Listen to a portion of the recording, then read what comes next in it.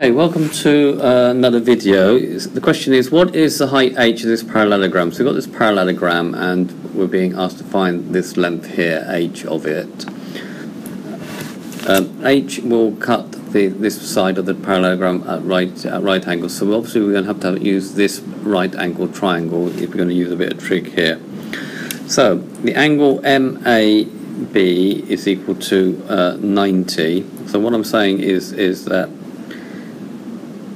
MBA, this angle here, is actually equal to 90 degrees. Now the reason for that is that this here is alternate angles, so we've got Z angles, so this will be 90, which will mean that we can calculate this angle here.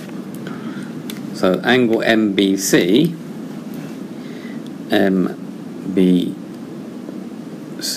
is going to be 135 minus 90, which is 45 degrees.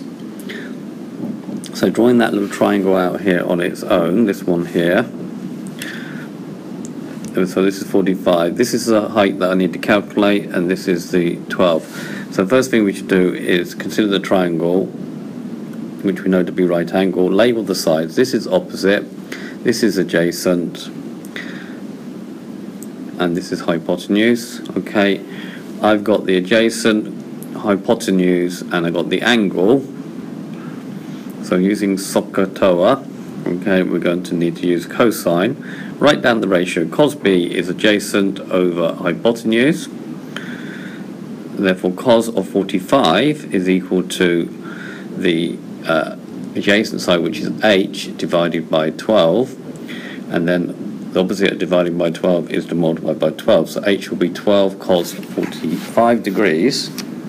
Now, going to my calculator, first of all, you should just check what your document settings are. Okay, mine are actually radian by default, so I'll just change that to degree. If you're doing studies, you should probably make that default. And then press calculation mode, and it will always say in the top corner what it is, but it's not possible to change it there. So I need to do 12 times trig, this one here, cos of 45, and then press enter, and I'm going to get an answer of 8.485,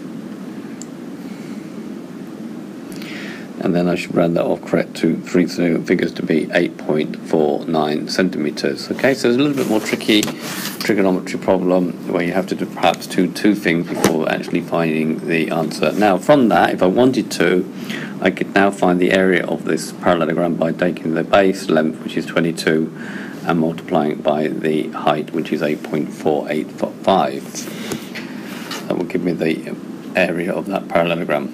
Okay, thank you for watching, and I hope you got something out of this. Thank you.